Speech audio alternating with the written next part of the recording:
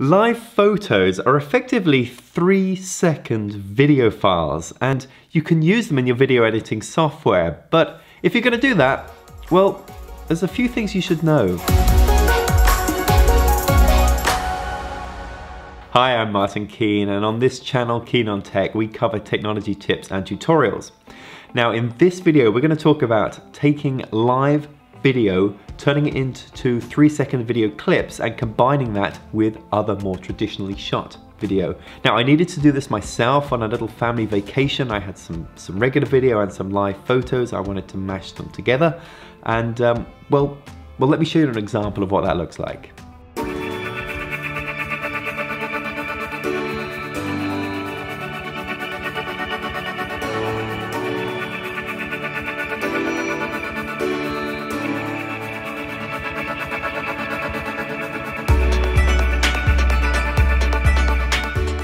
Now, the first shot was a regular video file, but then after that, every other shot was a live photo.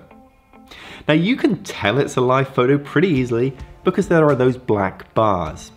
The regular video is shot in a 16:9 aspect ratio, and a live photo is in a 4:3 aspect ratio. So you can tell a difference, but using live photos gave me access to all sorts of additional footage that I wouldn't otherwise have had. So let's talk about getting those live photos off of your iPhone and into your video editing software. Now, usually the way I would do that is through AirDrop. I'd AirDrop from my phone to my Mac. But if you do that, all you'll end up with is the image files. You won't get the video files from the live photo. So what you actually need to do is launch the Photos app on the Mac. From there, select the live photos you'd like to transfer, hold down the Option key and drag those photos to a Finder window. What you will get are two files for each photo, the regular image file itself and an MOV movie file. Now, here I am in Final Cut Pro, and I can look at these video files and I can see that they are actually little 3-second clips. Now, let's talk about frame rate, because frame rate is very important when it comes to video. Now, when live photos were first introduced in iOS 10 on the iPhone 6s, they created 15 frame per second movies. With the iPhone 7 and iOS 11, that has been upped to 30 frames per second. But a live photo is not always 30 frames per second. It depends upon the exposure. So let me show you some examples. Here's a live photo I took in a nice, well-lit environment outside a hotel I was staying in. And when we look at this live photo in the video editing software, we can see that it's running at 30 frames per second. Now, the second photo was taken inside my hotel room. The light's a little bit murkier, and you can see here that this is actually a 25 frame per second video.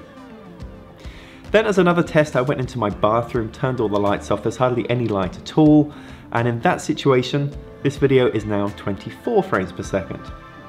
So what Apple appears to be doing here is varying the frame rate based upon the exposure, based upon how much light is available. So just keep that in mind, that generally a live photo is going to be 30 frames per second, but in a slightly darker environment, it may be less.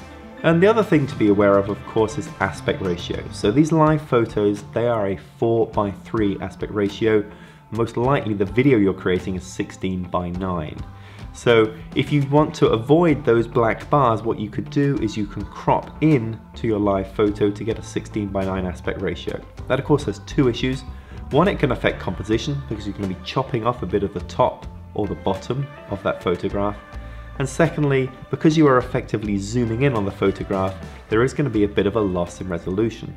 So yeah, look, for me with this vacation video, having these live photos was like a little miracle, that I had all of this extra little footage that I didn't realize I had, showing me stuff that I would never otherwise have captured.